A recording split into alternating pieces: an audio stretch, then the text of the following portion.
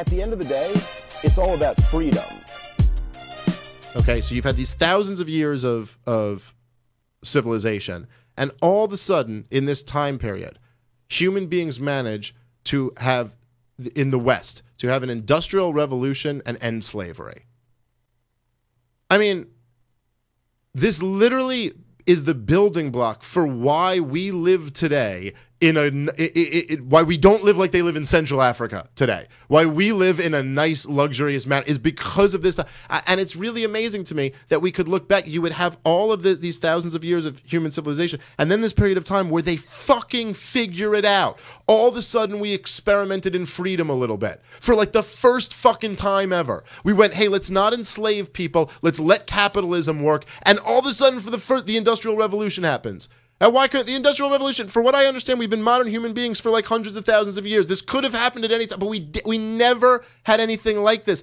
So to look back and demonize this time is fucking insane. It's insane. That's right, and to go, oh, well, there was child labor. You're like, oh, right, there was child labor in the Industrial Revolution. And there was child labor 20 years before the Industrial Revolution, and 20 years before that, and 20 years before that, and 100 years before that, and 100 years before that, and 1,000 years before that, and 1,000 years before that. It was all of time was child labor, way worse child labor. And then this time is the period where it starts vanishing. Right. And you're complaining about it because it started but the government didn't come in quickly enough and regulate it away. Look, go in, this is what Tom Woods always says, but I love this. You go to some poor country tomorrow and say, hey guys, I've solved all your problems. I just wrote a new law. Children can no longer work.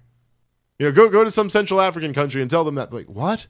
They'll starve. Yeah, we're trying to not starve here. Anybody who's able-bodied is working. It's not about the law or the morality. It's about the wealth. We don't have any fucking wealth. We're starving. If you can carry something over there, you're fucking carrying something over there. That's it. The reason why children worked in the Industrial Revolution was because at that period in time, it had never occurred to anyone that there could be a world where children didn't work. And it was only once that wealth was produced that people started stepping around and going, oh, wait, maybe, for the first time in human history, maybe there's a moral issue with that.